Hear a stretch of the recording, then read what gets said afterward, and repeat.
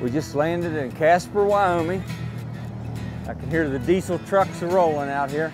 We're at the Ugly Bug Fly Shop. And I just can't wait to get in here and meet Blake. I've heard so much about this fly shop, so come on in. How you doing, Blake? Good, how are you? Man, good to finally meet you. Good, same here. Good to see you. Yeah, I've heard a lot about you, and mostly good. Well, I appreciate that. So what's fishing been like? It's been pretty good. Yeah, yeah, we've got a good week of weather. It looks like a little overcast and kind of a typical fall conditions, so we should be in good shape. Nice. Nice. Yeah. And going to hit the North Platte? We are, yeah. We'll probably run up, first of all, we'll run up towards the Gray Reef stretch. Yeah. So we'll jump up below the dam there on our ranch and fish some of that water to begin with. Cool. Can't wait to see Crazy Rainbow. Yeah, should be fun. Traveling the world, fishing, enjoying the great outdoors. Those are things that would have seemed impossible to me when I was a kid growing up in the mountains of West Virginia. I'm a lucky man, and I never want to forget it, and I'm hoping that sharing my experiences with folks will inspire them to do the same. I'm Curtis Fleming, and these are my Fly Rod Chronicles.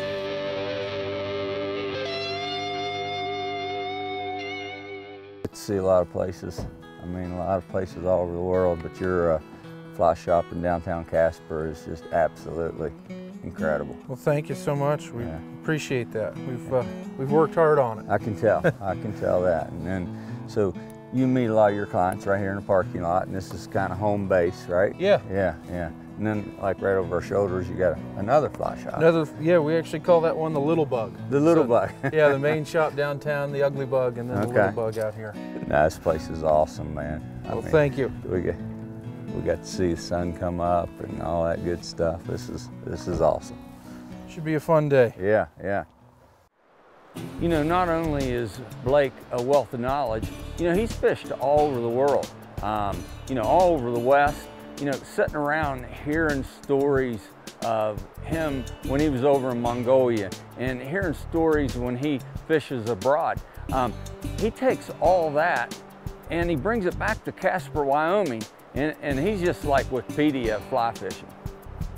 We also run a small little destination travel division here as well, and I've been fortunate enough to kind of fish multiple places and all over the world, and definitely Casper and the area here is still home, and I think some of the finest trout fishing in the country. I've been able to travel to quite a few different trout destinations as well as guide and some others, and it definitely keeps pulling me back. And you know, I realize how fortunate we are here and how great the fishery is. Yep. There we go. Good call. Yeah. Yeah. Look. Man, nice he come fish. right to the boat. Now he's up. Now he's up. Yep. Wow. Good call on that fish. Thank you, sir. Nice. Man, they are easy there. Easy there. They are full of it, aren't they? Yeah, they are full of it.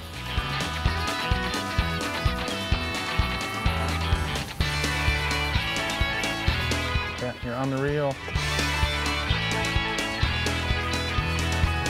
Perfect. I got a feeling he's still not done. Yeah, I would agree. You're set right there. Good shape. Give him a little more lift, hand off the reel. Yep. Easy, easy, easy, easy.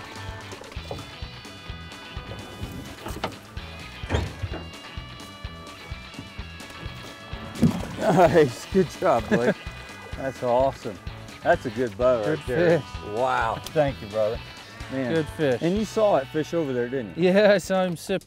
How cool. Sipping a merger. Wow. Nice.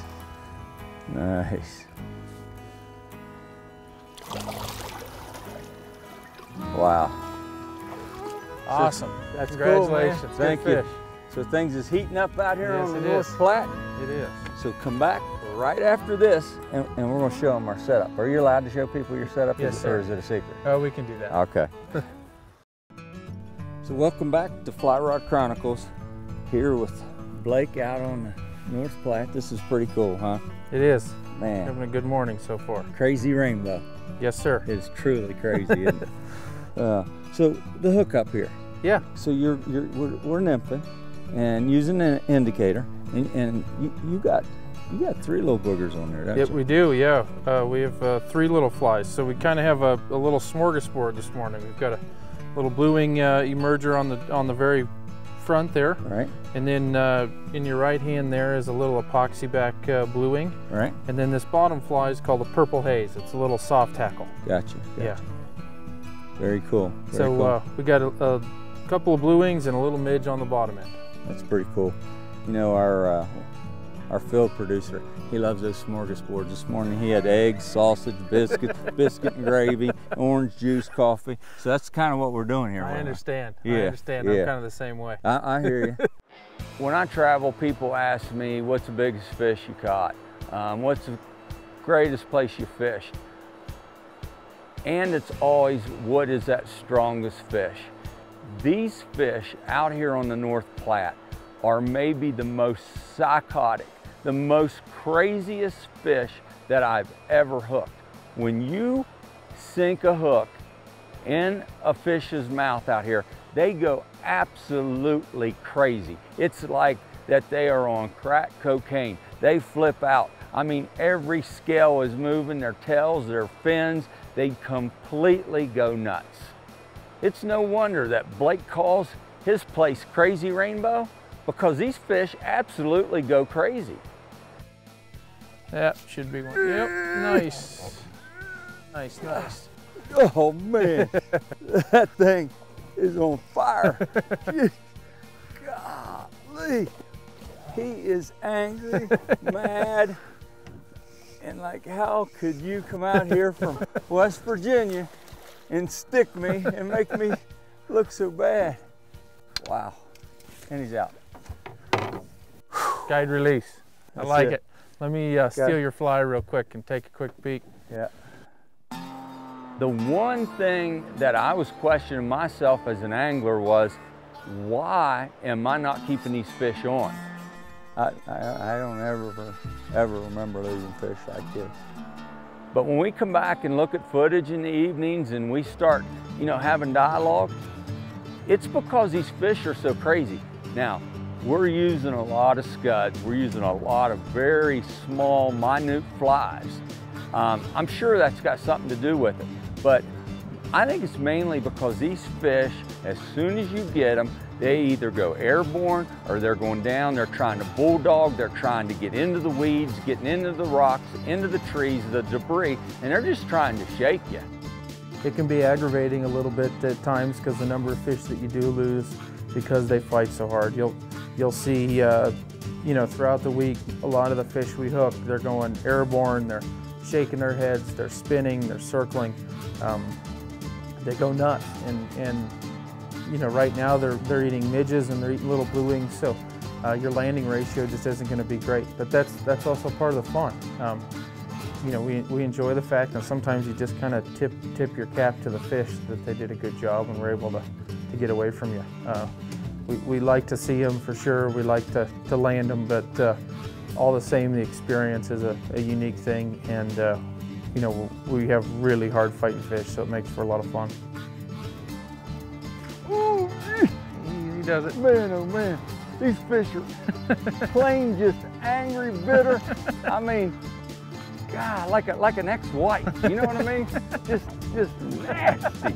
I mean, like Judge Judy ex-wife stuff, you know what I mean? These fish are bitter. Look at it, look at it.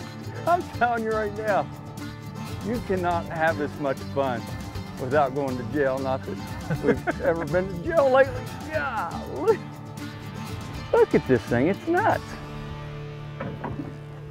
He just can't make his mind up. And you know I have to pop 3 Prozac if I lose this fish. Oh yeah. Pretty. Gorgeous, huh? Oh yeah. How cool is that, huh? It's gonna be a Bengay night tonight. My arm hurts. Chunker. Yeah, that's what I meant. I'm gonna have like another protein bar. We'll take a little commercial and we'll come back right after this. More Fly Rod Chronicles out here with our main guy, Blake. Closed captioning is provided to you by Buff, the original multifunctional headwear. So Blake, out here on the North Platte, I mean, you know, we travel all over and we love conservation. We love to see the different projects. You guys got something a little different going on out here, don't you? Yeah, we do, or the Game and Fish and the Bureau here does a flushing flow in the spring to help us with our spawning habitat, sediment removal, that sort of thing. It's a neat deal. It's Westerville Ecological Services. Time for conservation. Explain what the flushing system, how it works. Yeah, basically it's a you know, man-created flood, right? So every night they start stair-stepping it up, and they'll bring the river, you know, currently we're at 500, and that time of year in the spring we're at 500 CFS. So they'll run it from 500 CFS up to 4,000 or 5,000 CFS on a stair step as they come up. And then they'll do the same thing on the way down. So it takes all the debris and sediment and then kind of scours the rocks, cleans the habitat. And then, you know, they drop the river back down, it brings the debris back to the middle, and they'll do that for 10 consecutive days. So at the end of it, it's kind of a light switch for the fish to start spawning. They've got great gravel, and definitely makes their reproduction much more promising every year, right? Yeah. They have much better success rates. That's pretty cool because, I mean, you know, back home and in a lot of places we rely on floods. You know, floods can be a good thing. Yeah, totally. And a lot of people kind of forget that. And often, you know, in a fishery like this where we're a tailwater below multiple dams, we've kind of taken that element out of it, right? So to add that back in, it's a controlled release, but it definitely helps with our spawn. It's a huge deal, and often is a great thing for the fishermen as well. Less river debris, less moss. It cleans everything up. Like less snags for me. Yeah, exactly. More. You know, the fish below the dam, that was one of my big fish. It's one of those fish that goes in the memory bank. Good fish. Oh, Big Daddy. Big fish. Perfect. Nice. Yeah, good, Curtis. That's a great first fish. Sliding at you nice and easy. There you go. Perfect. Nice, great first fish. That's good right there. Yeah. He's gonna put a run on you here, I bet. I feel it coming. Oh, man. Yeah, now he knows he's hooked. Look at him. He's shaking, going crazy. He is going trying to crazy. get those rocks. Yeah. Yeah, nice and easy, no rush. We're in good shape now. We're Wow. out here in the big water. Look at that. Absolutely just going crazy. Oh, man, what a great fish. I mean, he was up at the head of that. I mean, that's spawning territory there. He was right at the drop, yeah. Look at this cat.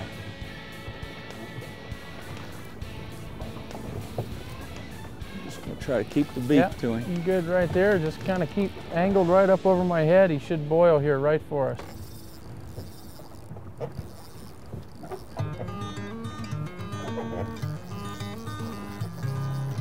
Yep, good angle. Perfect. Nice easy lift. One more little lift. Hand off the reel. Yes, sir. Oh, man, that is so cool. Oh, man. Awesome. Thank you, brother. Good work. Yes. Good work. That is so cool. What a great fish. Good fish, Curtis. Yeah. Good fish. Thank you, Blake. Put him back to. We'll let him get going here. See you, bud. Let him do his thing, huh? Awesome. How cool, man. Awesome. Good work. You know, it's apparent that the flushing is working here on the North Platte River. Not only did I catch some big fish, but I caught several little fish. So that is a sign that it's working and that it is a productive river. Yep. There we go. Oh, heads up. He caught it. Caught it.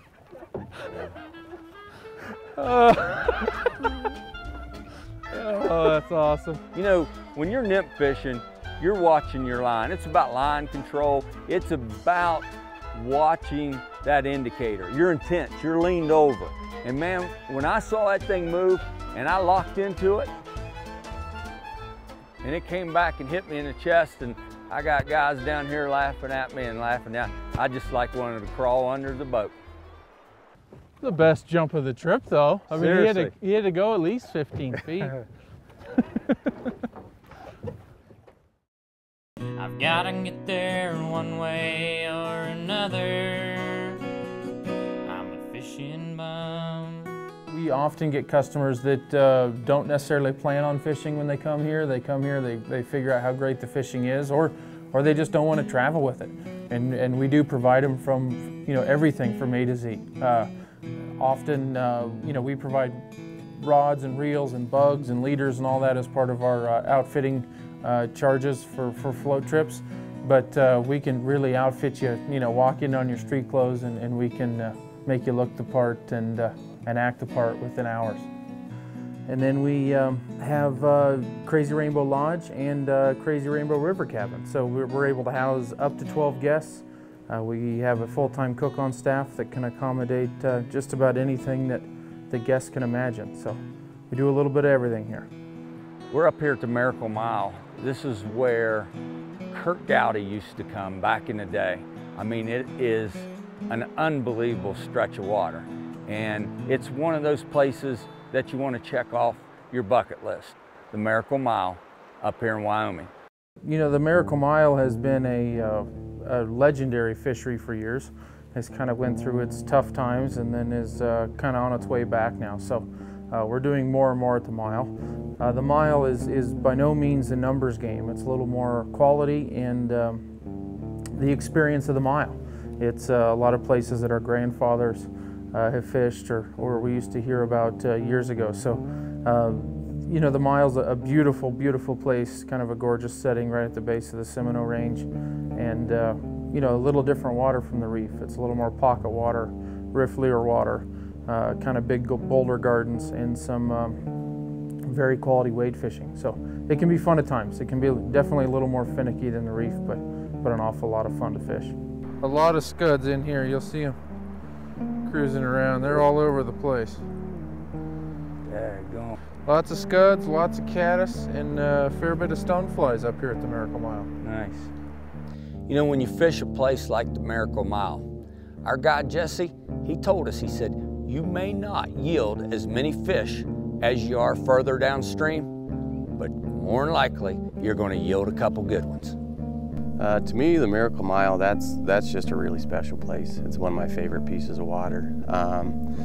It's a tailwater that fishes more like a freestone, and I won't lie, it can hand you your butt some days, but the quality of fish we see out of there and the scenery, you're not going to find anything like that anyplace else. But the consistency of big, healthy, hard-fighting fish, that's what keeps you going back. And every time you hit the water there, you have it in the back of your head that today might be the day where we get the real dinosaur.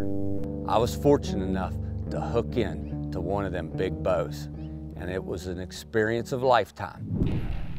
It's a really good fish too. Oh, he's stripping it. Good. Turn at you. Good. I'm gonna lay the ditch to him, baby.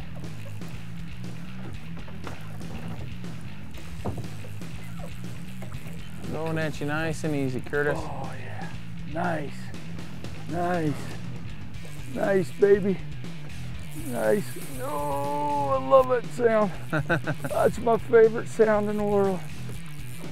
Oh, come on. Now he's coming to me. Oh, wait a minute. No, you don't. He tried to school me. Now he's going down. So this is why they call it the Miracle Mile, huh? Yeah. Now he's going under the boat. I'm going to just try to raise him as high as I can. Yeah, you're good. Go ahead and reel down just a hair more. To the sky, baby. Oh my gosh. Oh, we got to land this fish. Yep. We got to land this fish. Easy does it. Easy does it. We got to land this fish. We got to land this fish. Give it to me, man. I like it. God, I I like love it. That is so cool. The collars on this thing is absolutely outrageous. It's ridiculous. Daggone. Curtis is super jazzed and very enthusiastic, which makes it a lot of fun for us. Jess, I get a little jacked when I catch a big fish. It was a great fish, and I think something that the both of us will never forget.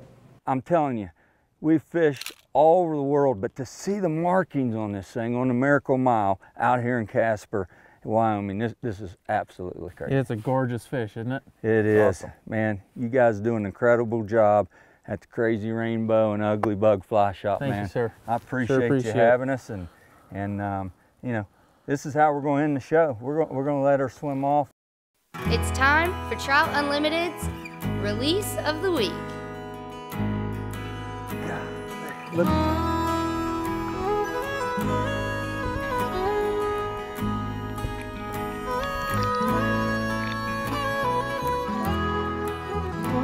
Awesome fish. Thank you, Congratulations, Curtis. Yep. Come back next week for more Fly Rod Chronicles.